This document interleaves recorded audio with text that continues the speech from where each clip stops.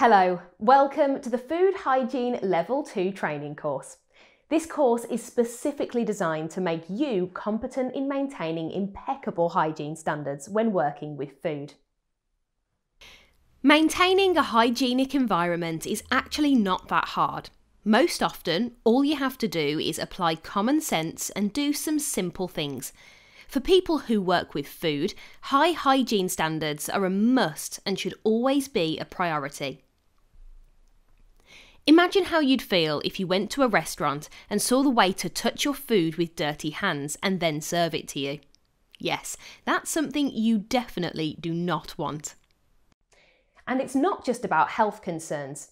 Maintaining a hygienic environment and following hygiene practices ensures that your business keeps a good reputation among customers and in the food industry, thus benefiting you financially.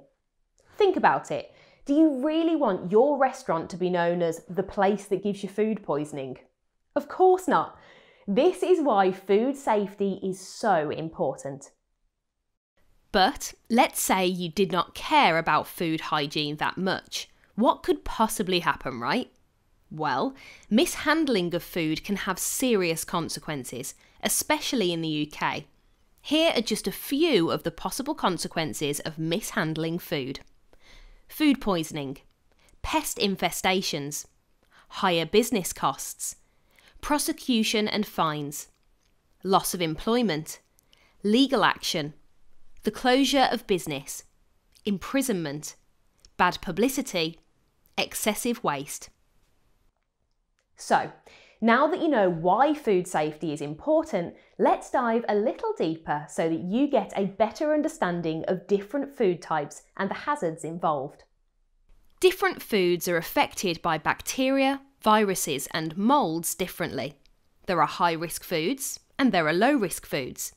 Now, high-risk foods are more likely to carry bacteria, viruses and moulds. They are often ready-to-eat foods like shellfish and other seafood, pre-cooked fish, poultry and meat including deli meats, cheese, cream, fresh milk, eggs and other dairy products, stocks, gravies, sauces, chowders and soups, pre-cooked pasta and rice, unwashed leafy greens, salad and fruit, vegetable sprouts. On the other hand, there are low-risk foods. This type of food doesn't usually need to be chilled or kept warm and can be dried and preserved in some way. Think of crisps, corn chips, crackers, cakes, biscuits, canned food, etc. Foods that usually have a best before, use by or shelf life date on their packaging. These are good examples of low-risk foods. But just because they're called low risk doesn't mean that they are safe to eat all the time. When taken out of their packaging, most low-risk foods rapidly transform into high-risk foods. This means they should be stored and eaten precisely as the manufacturer's packaging instruction recommends. As you may already know, nobody goes to a restaurant to eat biscuits and crackers. So, restaurants primarily deal with high-risk foods. And because high-risk foods are ready to eat, according to the law, there are certain strict protocols that have to be followed. Let's have a look at those protocols.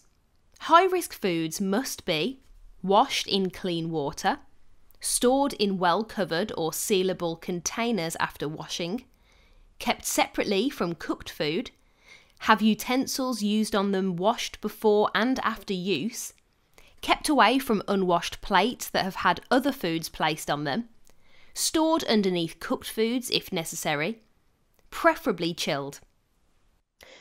Raw foods should not touch or drip onto ready-to-eat food because harmful bacteria could get transferred that way, which is the major cause of food poisoning.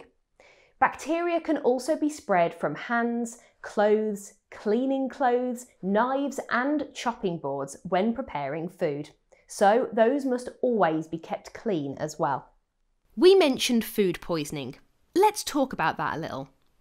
Food poisoning is the most common and tenacious hazard in the food business. It is primarily caused by microbiological contamination, which includes bacteria, viruses, or moulds in the food. These invisible organisms rapidly spread infection and disease, as well as introduce toxins to the food, and not to mention your body. Food poisoning is just one of the many food-borne illnesses. There are many forms of illness that are caused by different kinds of pathogenic bacteria. So, when you're working with food, you must always keep your eyes open and maintain proper hygiene protocols.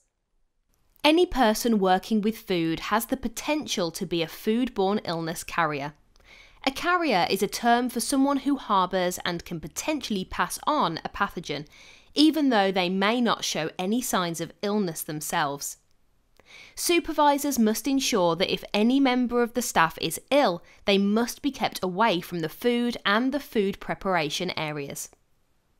Speaking of supervisors, managers, chefs and supervisory staff in kitchens and food preparation areas need to be fully acquainted with every aspect of food safety, from manufacturer to consumer, as it's their responsibility to ensure that all legal standards are met and that the business's reputation for quality service and food is maintained to the highest possible standard. In this introductory lesson, we have introduced the basics of hygiene, food types and the hazards relating to not being hygienic. In the coming lessons, we will explore more and we will give you in-depth knowledge about the things you must know to work in the food service industry in the UK. So, keep watching and we'll see you in the next lesson.